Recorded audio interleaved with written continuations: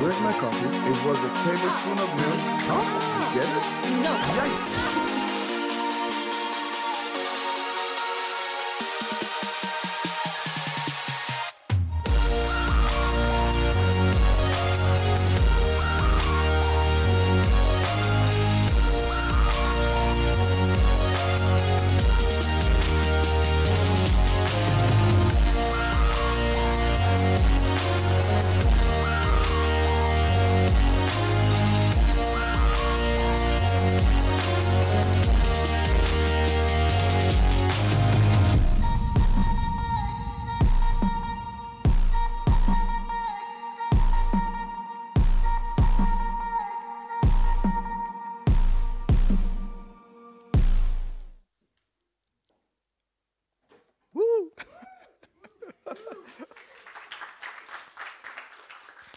Wow, this year has been truly thunderful, and 2020 is shaping up as well.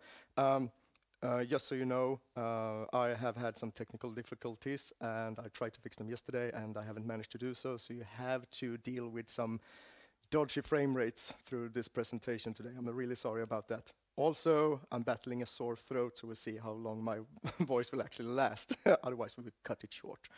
And I'll try to keep my enthusiasm down, so see if we can save it up. So it's really interesting and fun to be back and see a couple of familiar faces again. But for those of you who don't know me, I'm Marcus Ingvarsson. I work as lead designer at Zoink on our upcoming title, Lost in Random, which is published by EA under their EA Originals label. So just want to point out quickly that that's not the official logo. Like, here's one of the problems. Like, the title of the game has officially been revealed, but not the actual logo, so I have to swap it out for one of my own abominations. So this is just going to be like 40 minutes of me talking really vaguely about what it is that I do. So how did I end up lost in a forest dressed in a Hawaii shirt? If we jump almost 2 years back in time, I had been teaching here for almost 7 years. And I found myself being in a situation where I had more reasons to leave than to stay. And I have saved up some what you might call fuck off fund, basically. So my plan was just basically to just take a year off and like figure out what my next step should be. But I never got that far. You see, I saw this ad for that Zoink was looking for an assistant producer, and I knew a couple of people who worked there recently, and I also knew Klaus Lyngeled, the CEO of the company, which I had met a couple of years prior. So I applied for the position, and I got the job as assistant producer and office manager at Zoink. And this was right before the reorganization when we moved in together with Image and Form as part of Thunderful. And one of the first things I did was to help out with shipping of Flipping Death. And help out with planning of events and expos, and ran practicalities in the office together with Marco Podda at Image and Form. And at this time, I also helped out with the planning of the demo, which later became Lost in Random, which by that time went under another name.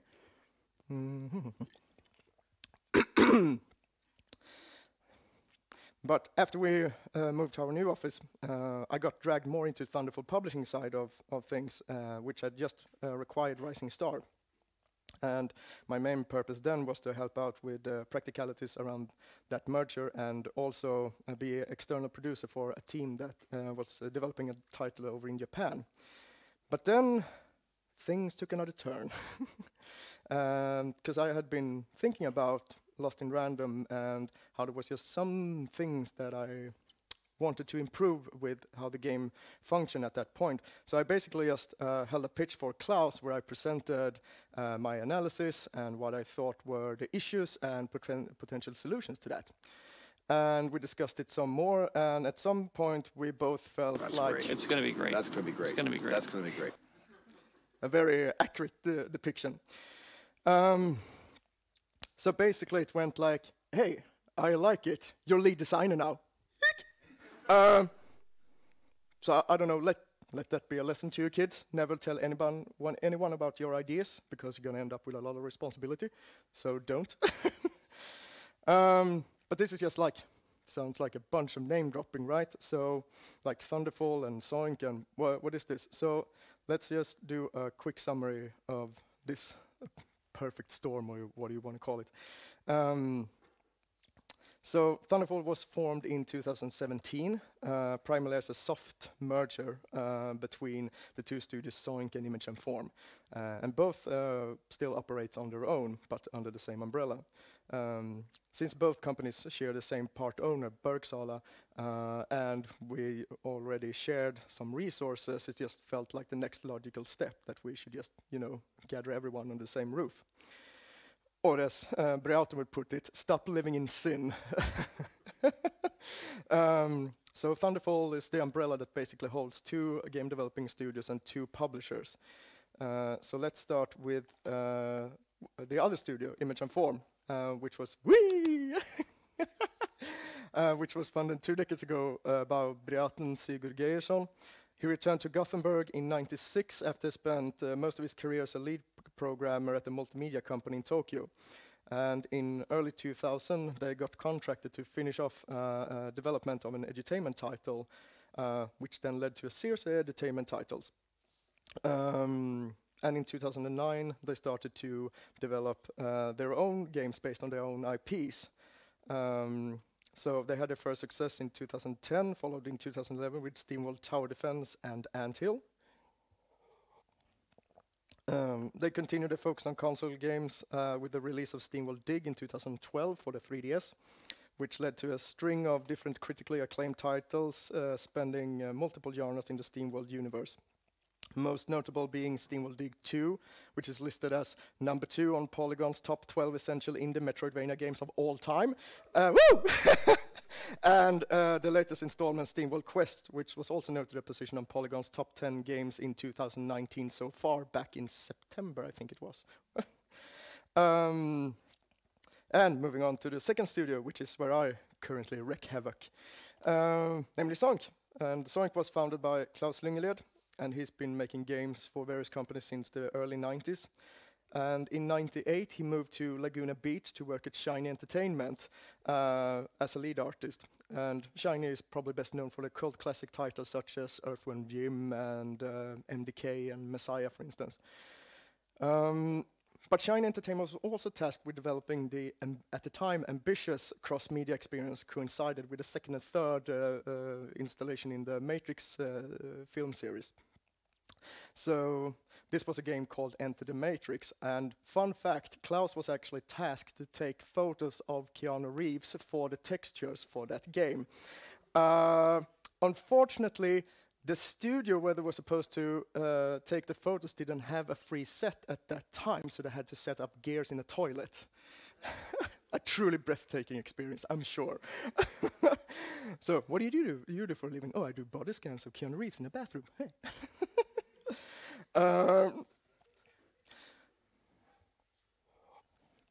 But Klaus was having an eager to focus more on his own project rather than working on others, so he moved back to Europe and founded Zoink early 2000. And after a string of different types of projects, Zoink in its current form was more crystallized in 2011, when it started to focus solely on making games. And they had their first hit in 2013 with Stick It to the Man, followed by Zombie Vikings in 2015. And then in 2018, Zoink made the major headlines with Fear, being the very first title released under EA's new label, EA Originals. And later that year, I joined, right before we shipped Flipping Death. And earlier this spring, Zoink released its latest title, which is Ghost Giant for PlayStation VR, and it's also coming to Oculus Quest this month. And right now, we're working on Lost in Random. Let's just move on to the latest addition to the Thunderful Cloud, which is Rising Star. So 2018 was a really busy year for Thunderful. So Thunderful Publishing has just kicked off with Image and Form and Zoink titles mainly, as well as acquiring Rising Star. Rising Star is a publisher whose main focus is to scout Japanese titles and localizing them in the Western region. Rising Star has a broad catalog of titles ranging from Harvest Moon series to cult classics such as No More Heroes and Deadly Premonition.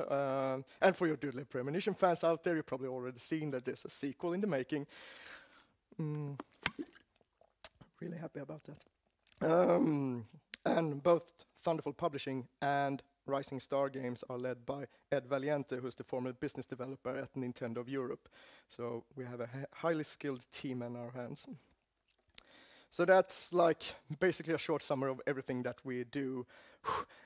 But on top of that, Thunderful Publishing also published titles by other indie developers. So like we recently released Lonely Mountains Downhill and Curious Expedition 1, an upcoming sequel, Curious Expedition 2, and recently revealed Say No More. So yeah, there's a fuck ton of things going on at once under one roof, which is really, really inspiring place to be at right now. In total, we are about 80 people working at the office in Gothenburg. And yes, contrary to popular beliefs, Gothenburg does exist, and it's not just a map in Overwatch 2. You're welcome to check it out for yourself. So, that's enough name dropping, at least for now. Sorry, could I have another coffee? Because it really helps my throat. Thank you. Thank you. So, back to Lost in Random. The team on Lost in Random is roughly 25 people in-house, plus another 5 people we use for outsource work. Right now, we're heading for alpha earlier next year, if everything goes to plan, which it should, since that's one of my responsibilities. So, as a lead designer on Lost in Random, I'm responsible for planning and documentation and conducting playtests and communicating the overarching design of the gameplay. So that basically is that I leave incomprehensible hieroglyphs on whiteboards, hoard old boxes to build paper prototypes, keep a highly organized stack of post-it notes with important fixes, feedback, reference, deadlines, and ideas, and spread inspirational quotes.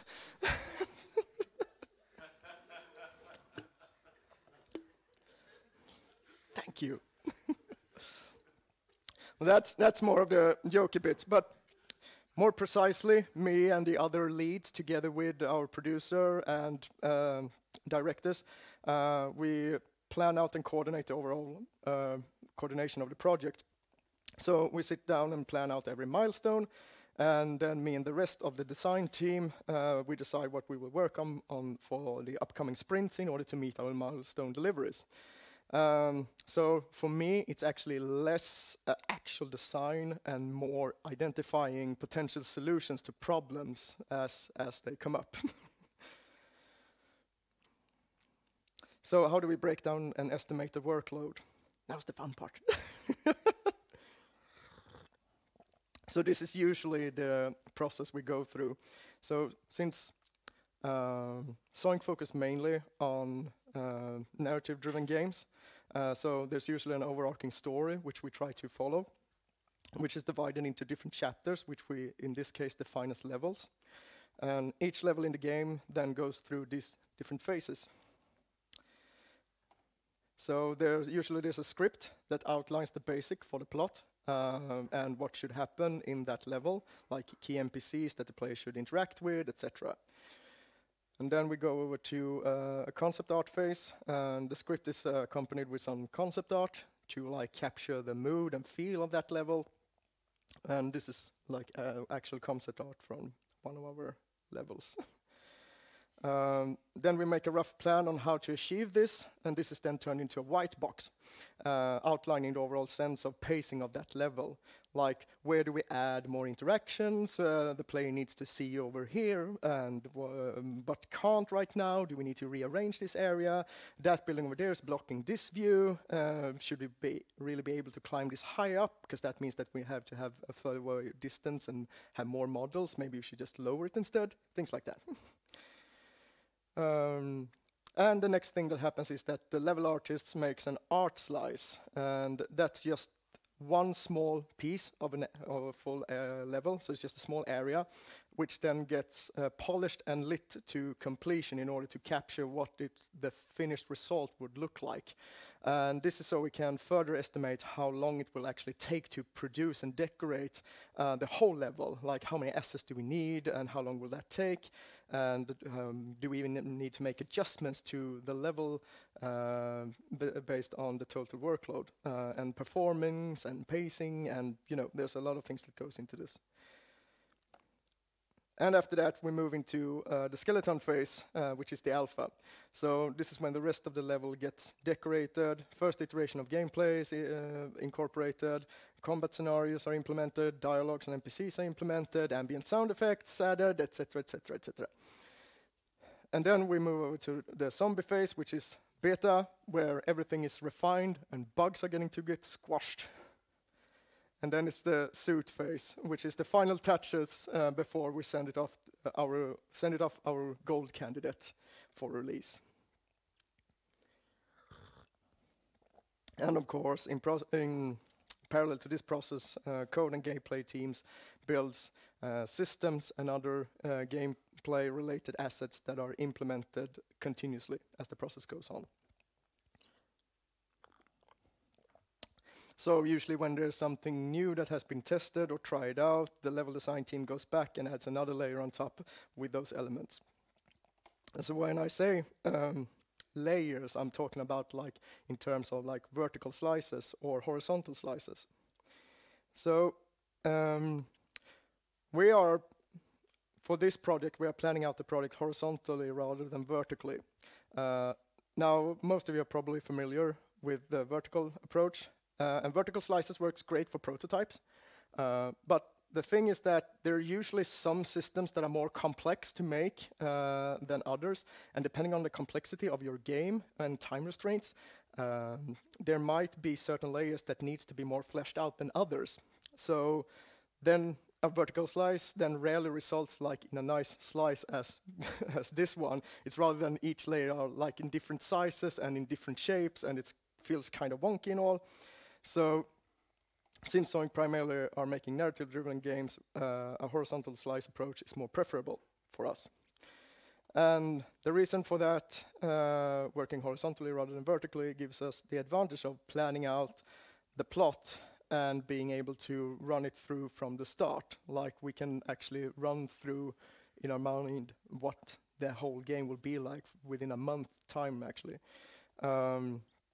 And this makes it easy for us to find flaws early on and make better estimated and guesses. And it makes it easier for us to for adjustments early on. Because we know the story and we need to make adjustments, we can still deliver a cohesive story to that. So, because like, how many times have you played a game and a bit in, you start to feel like everything is getting really rushed, and all of a sudden it just wraps up and then it's done. And that's probably because they spent too much time on the earlier segments and then didn't have time to actually make it a full-length experience. So like it's, have you seen that meme, like with the horse, like that has four different stages? Yeah, it's basically, it becomes that experience, and that's what we want to avoid. So this also helps us keep the big vision intact. It's easier to process solutions for potential problems over a longer period of time when you can actually walk through the level, even though it's a very early and crude stage, to actually getting a sense of what the space is getting to feel like, and maybe you get new ideas of like, oh, we can utilize this, or this is a nice space, but we can't function it here, but we can move it over into this level instead, because we still like this type of experience. Okay, let's do that then.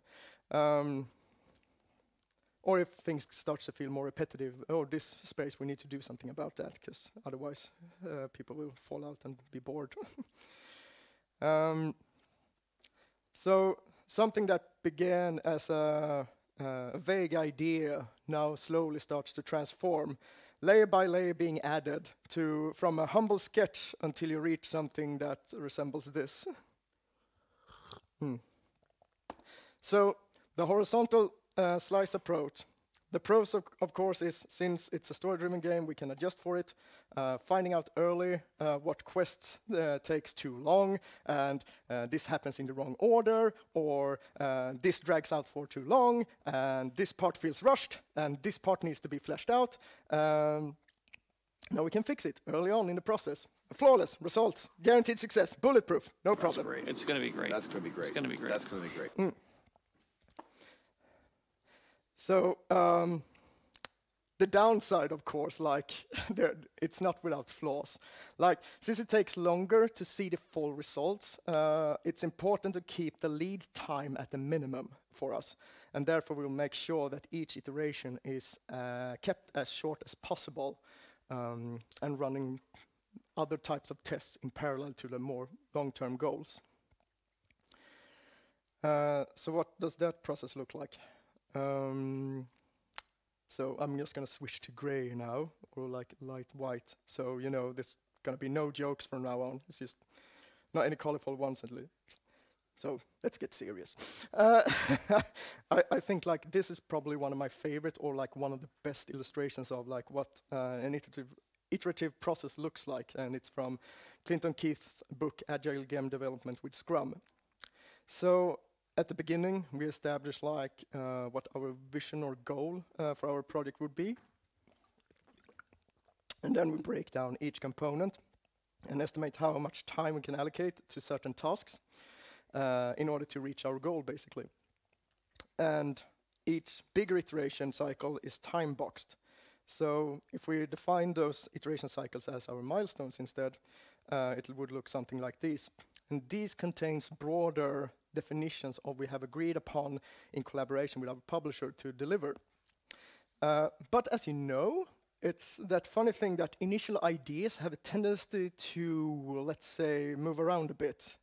So if you're just sticking to your initial plan, you're going to miss your target. So each milestone also have a subset of goals and adjustments based on the findings we do for each iteration. So we can hit our goal, which is to deliver a tight game experience.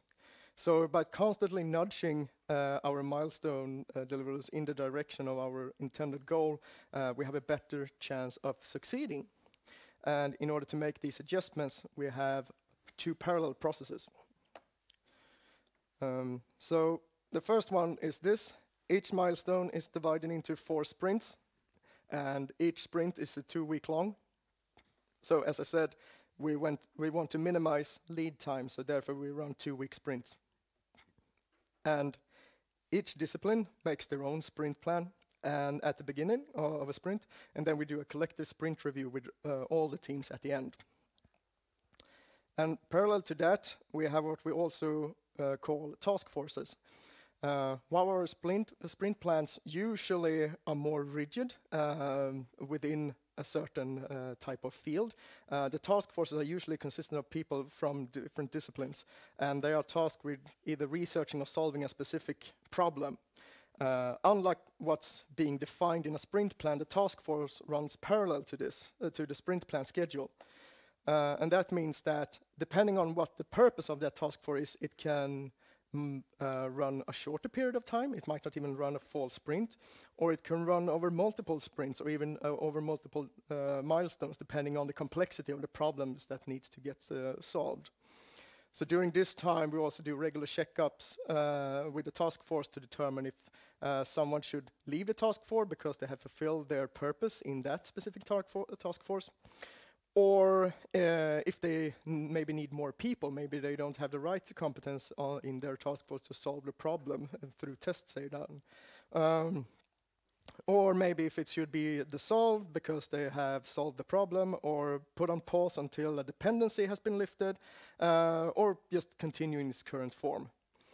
So like these are multiple methods that we utilize in this product, which in combination results in a mixture of everything, which is the water scrum band fall method. Hooray! The silver bullet for all your management needs, resulting in flawless execution and great success every time. That's great. It's going to be great. That's going to be great. It's going to be great. That's going to be great. So, jokes aside, what we're doing is that we are constantly evaluating not just the game itself, but our process. And we are evaluating our tools and how we are actually working. It's not just the game that is important, it's important to take care of your team also. And we are most likely not done yet. This is just the latest iteration of our workflow. The important thing is to adapt the processes after what the team feels is the best way of working so they can achieve their goals and what leads to the best result rather than sticking to a set formula. If the system isn't working, you have to adapt the needs to the team, not the other way around. And as with everything else in a project, the process needs to be iterated itself. So that's what we're doing. We are constantly evaluating our processes as well as the game as we move forward. TV. So, my voice is still holding up. Good. Enough of the gray. Go back to the colors again. So that's what it looks like on the production side of things. And I would love to talk more about the actual gameplay design of Lost in Random, but since we haven't actually revealed that much about what the actual gameplay is yet, I can't really go into specific. I jokingly say that it's like Suda51 made Mario Kart, and it's or maybe Pac-Man, but that's I'm only half joking actually.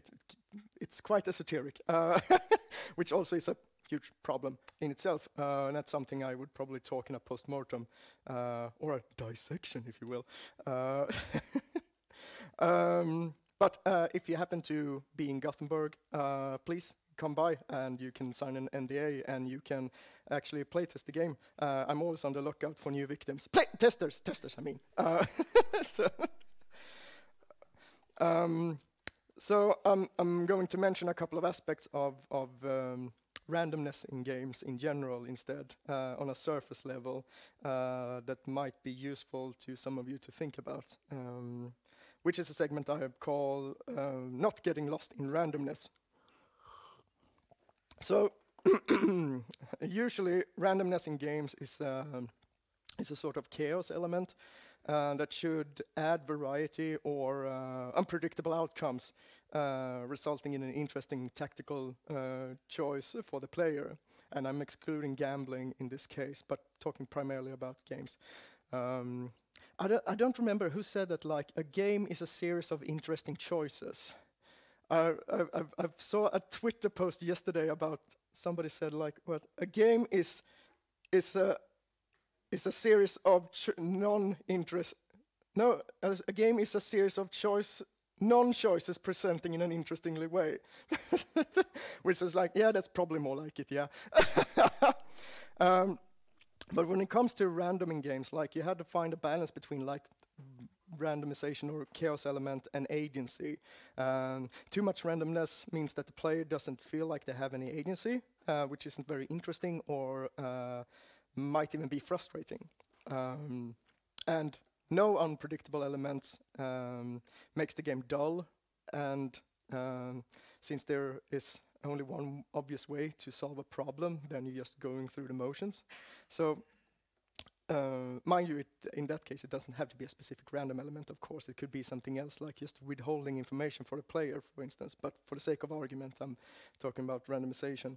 So take Tetris, for instance. Like, not knowing what the third next block in the string of blocks would be adds to the tactical decision that you have to take.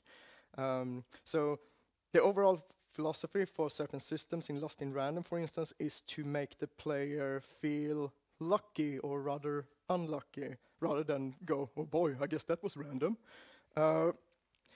Because usually you utilize some sort of RNG or random number generation for your game, right?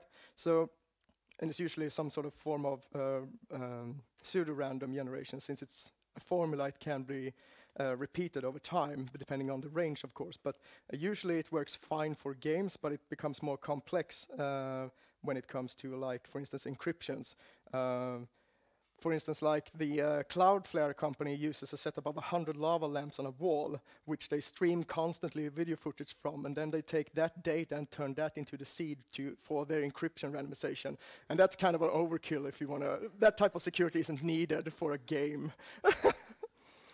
Because here's the secret. Like, people in general are really, really bad at defining or even know what random really means. Like, everyone has their own version of what they interpret as random. So, in fact, and especially for games, the sense of randomness and a sense of what is fair is more important than it actually being truly random. And to quote Daniel Cook, for instance, however, perception of randomness is a state of mind that can exist independent of the rule set. So if you don't know who Daniel Cook is, he's a famous game designer, and you should definitely check out his blog, Lost in Garden, if you haven't done so. It's brilliant. So when it comes to randomization in games, it's a lot of smoke and mirrors. There's a lot of trickery going on that you might have to adjust for. And that's usually the case, that people complain about something not being that random, when in fact it's very random indeed, but it's not perceived as such. A common complaint that not really falls under games, but you've probably ran into it. It's the shuffle function in music players. Like, iTunes randomization has been rewritten several times to try to match what people perceive as being a satisfactory randomized playlist. Or like, just the other day I had hit shuffle on Spotify, and I just expect that being like some sort of an entity that just have every song in like a cassette tape or something, and then it just put it in a player and then removes that and put in another one. But all of a sudden it just played the same song twice, and I guess that was fairly random, but that wasn't what I expected from shuffle. Like, I interpret shuffle to be something different than that, but it was very random, but didn't expect that. So there are several things to take into consideration here, depending on what you want to achieve. Do you want your randomization outcome to be repeatable, for instance? So as long as you can save your seed value, you can run a random number generation again and get the same results. For instance, like if the player, if you have a game and you have like random loot drops, for instance, and the player dies in that room and respawn again, do you want them to have the same randomized object they would have got if they died, or do you want to run that again? And what implication does that have for the overall game feeling? So the problem with that type of approach, though, is that you can, depending on what type of randomization system or solution you use for your game, is that you can run into a couple of nasty edge cases. And those are basically the ones you should consider. Like, think more about what edge cases there are. And if they would occur, is it fine? For instance, or do you need to prevent certain things from happening? So in older iterations of Tetris, for instance, had this problem with edge cases. It basically ran a two-step process where it first rolled an 8-sided die to decide which piece to spawn. But if you rolled an 8, since there are only 7 pieces, it did a re-roll of a 7-sided die, and which could actually result in what is known as a straight route. Meaning that you would, for instance, rarely actually get one of the straight pieces, and you could like have go without a straight piece for like 80 pulls in a row or more. So since the early 2000s, I think it is, Tetris has actually changed the process, randomization process for the blocks. So Tetris utilizes what is known as a sampling without replacement approach. So it has a set pool of different pieces that are shuffled into different buckets, and each randomization takes one of those buckets and then pulls one piece out of that. And so each time you get one piece from that bucket, you are more likely to get another type of piece at the next time.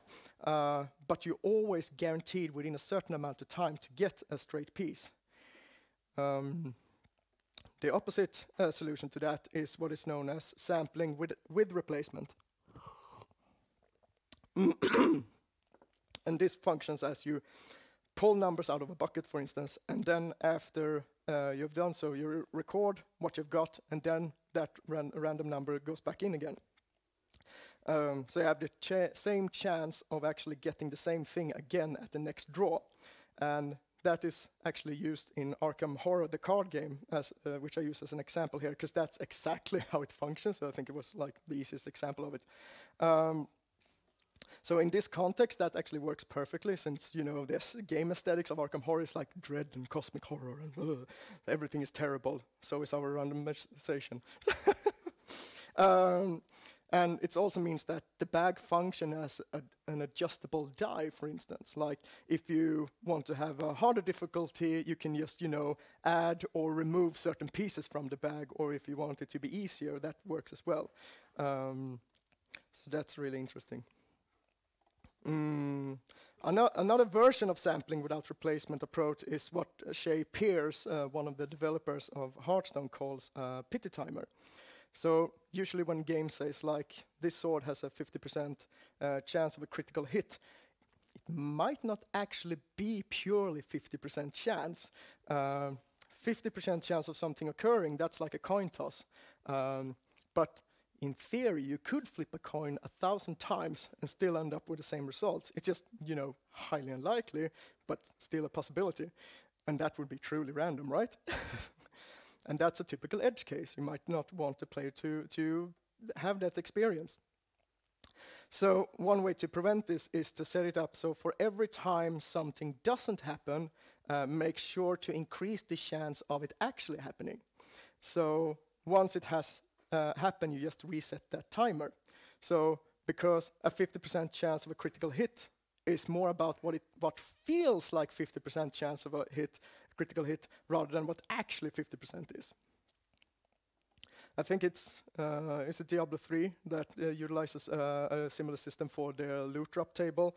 Like from playtest, they learned that players, if they haven't received a legendary loot drop at a certain point, they just like drop out of the game. So they have a system running in the back that just secure it. If you haven't got they just increases the chance of you getting a critical or a legendary loot drop at some point. So you're always guaranteed to get one within a certain time, so you don't get bored. Or maybe you have a game with a high amount of chance elements, and how do you then present this as if the player has agency over the outcome? And I'm using Mario Party here as an example. So the die in Mario Party is more like a display, but the results has already been decided. Like when you pick which board you want to play, that's like the first time to actually decide what number you're going to get. That's when the randomization actually hitting the block is just a formality to reveal what you have. So it doesn't matter how long you wait. It doesn't matter when you hit it or how hard you press your buttons. You're always going to be the same number. You can actually see that in the early iteration of Mario Party. You can actually see like the number that pops up isn't the same number that is shown on the box. They fix that later. And even at certain phases, like they actually, during certain events, they decide like you could only get a number between like 8 or 10. And that's the funniest part. Like people go, yeah, if you time this correctly here, you always get a 10. No, you don't. You can think you do, but you don't.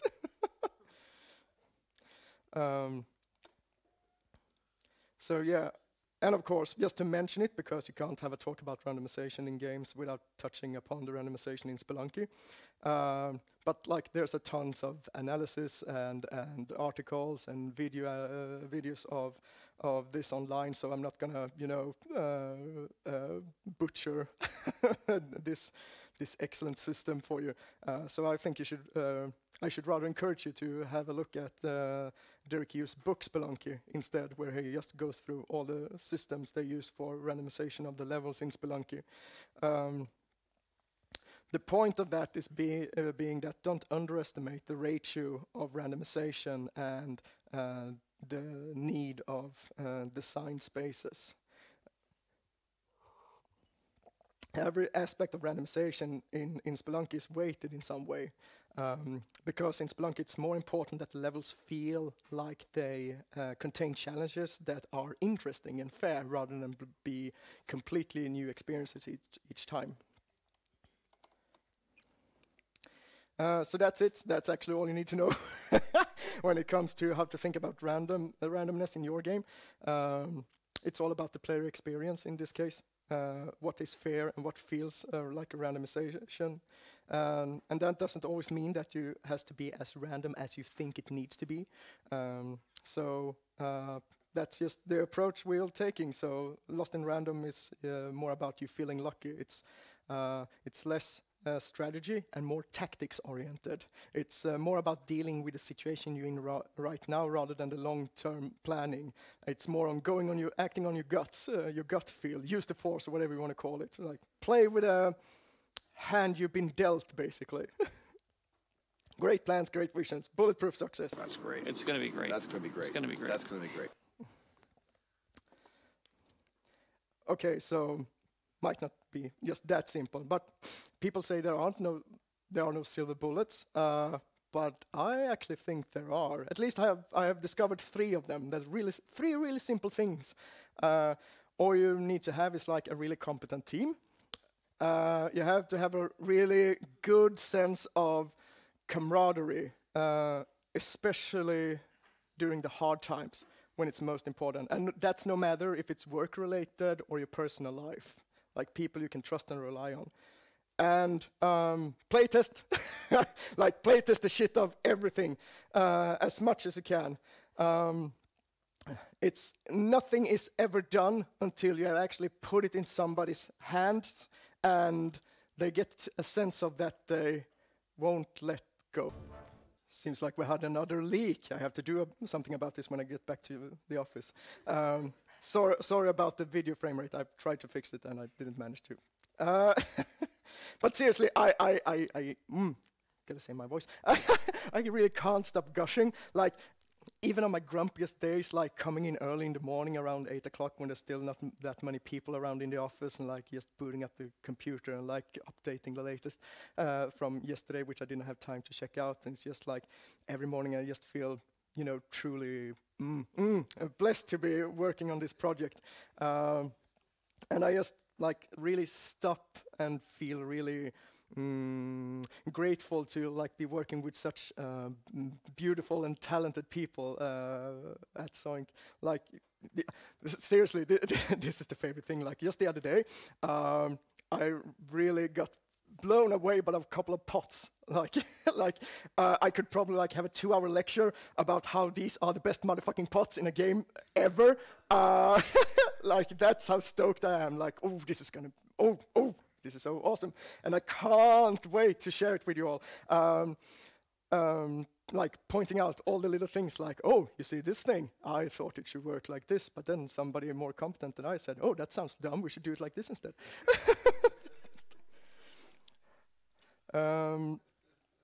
So gonna end this session with a backdrop of where my journey with Zoink began. So I have probably had several different perspectives of like what games and game industry in general, both as like a consumer and studying and freelancing and teaching, and now back in the industry again. And there's just one really simple lesson or something that I've learned, and that is to really find what motivates you. Like, what is it that gets you out of bed in the morning? Remember I said that like I felt I had more reasons to leave than to stay. Like when you're standing at the edge of a cliff, like be sure to bring a parachute.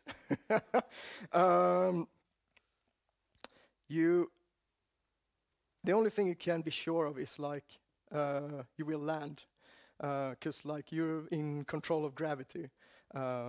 You don't know when you will land, how you will land, where you will land, or in what in what state you will land. But be sure that you will land, because if you feel like you're stuck, you have greater success in going forward. But detaching you from what is you feel is holding you back. And it's scary. It's like shitless. Like really, it takes some courage to do that. But you can't achieve a change if you're not cutting yourself free. And I found myself like among people who truly cares for one another, and I'm forever grateful to work in a place where like you can get a comforting hug or somebody who actually asks you, oh, how are you doing, and actually means it. And especially during when times are tough, like that's golden. So think about what motivates you, and what enjoyment do you find in life, and what's your drive, and be humble when you figure out what it is that makes you tick, because that's like, you can't put a price on that. Memento mori, I guess most of you are familiar with that term or the implication of it. It's a term for portrayal of death in art, usually associated with uses of human skulls and hourglasses. It's meant to remind you of the time you have, and it's represented in many cultures, but mostly prominently in like early Christianity, where like concepts like life and death and the afterlife were really prominent roles. And it basically means remember death. So you can think of it like an antique version of the law of Jante, if you will. And the term memento mori is believed to have originated from when a victorious general of the Roman Empire paraded through Rome after a battle. And he was accompanied by a servant whose only task it was to walk behind the general and repeating the phrase, memento te mortalem esse, excuse my Latin pronunciation, which loosely translates to remember you are mortal. So every time I start to feel too confident or suddenly figure out the potential solution or see an opportunity where all the pieces are starting to fall into place and I start to feel a little bit smug or like over my own genius before it's actually been at all tested or implemented or even like talked to somebody else about it, I start to hear that familiar sound in the back of my head of what I like to think of as this century's version of memento te mortalem esse echoing in the back of my head. That's great. It's going to be great. That's going to be great. It's going to be great. That's great. It's going to be great. That's going to be great. It's going to be great. It's going to be great. That's going to be great. It's going to be great. It's going to be great. It's going to be great. It's going to be great. That's going to be great. Thank you.